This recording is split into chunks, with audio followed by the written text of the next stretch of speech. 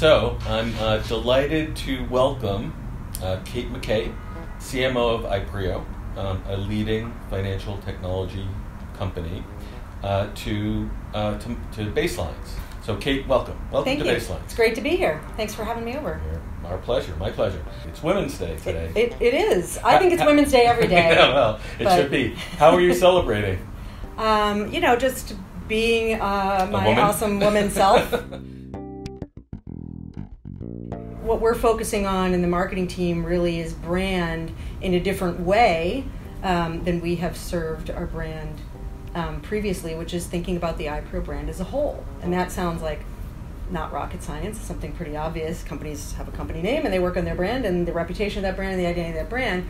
We are, as I said in describing IPREO, we are many things to many people. That is both a challenge and it's a good thing and a bad thing, right? It's a good thing because we have this tremendous reputation down at the product level and at the persona level with all of the people that we work with, our clients, our constituencies. We have a tremendous reputation and we have a very, very strong brand, but it means that we're a little bit dissected. And so what we think a lot about in my team now is how do we elevate the IPREO name?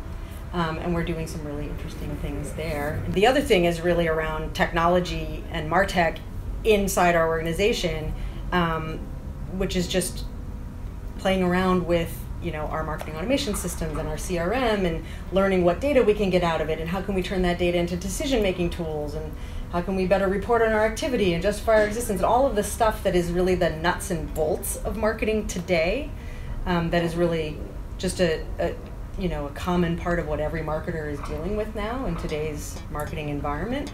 We're trying to take to the next level, and it's exciting when we figure out how to show something or get at something we couldn't get at before. This direct connection between our activities and the growth of the business is pretty exciting for my team. So my thesis here, coming back to my thesis. Yes, tell me your thesis. This is my blog after all, so I get to talk about my thesis. Do I have to agree with your thesis you do just not. Because it's your blog? You don't. Okay. You can actually violently disagree, all right, which is fine. Hit me with it. Hit me with your thesis. My thesis is that the last 10 years, so no, let's say 20 years. So let's say that digital marketing has meaningfully existed 20 or so years, maybe a little bit more than that. Mm-hmm. And in the last 10 years, things like the marketing technology stack has emerged. Mm-hmm. And it started with CRM and then marketing automation and then dynamic content generation and predictive analytics and whatever it may be, but the MarTech stack, that's been the last 10 years really, and a lot of it in the last 5. Mm-hmm. And so at least calling it a MarTech stack. Yeah, so but my feeling is that the emphasis and what made digital marketing so attractive to so many of us in the marketing world is that it brought a level of measurability that didn't exist before. So my view is this whole modern marketing thing, measurability and all that, needs to be balanced with this kind of renaissance, or this actual renaissance and iconic intuitive creativity. And when you put the two together, that's where magical things can happen for a business. And so what I'm calling it is an evolution from modern marketing to, cleverly stated, postmodern marketing. The premise of it, I wholeheartedly agree with, that the whether you call it emotion, whether you call it the human element, we can't lose sight of that. And people got really excited about measurability. We're still excited about measurability, rightly so. You do need to measure it. And I come from an industry and work in a company where all of us have come from an analytical financial services background. So measurability is key, and that is always a challenge for marketing. Historically has been, sort of last to the game of being able to really measure the results, right? It's always been very creative and people got really excited about making it real.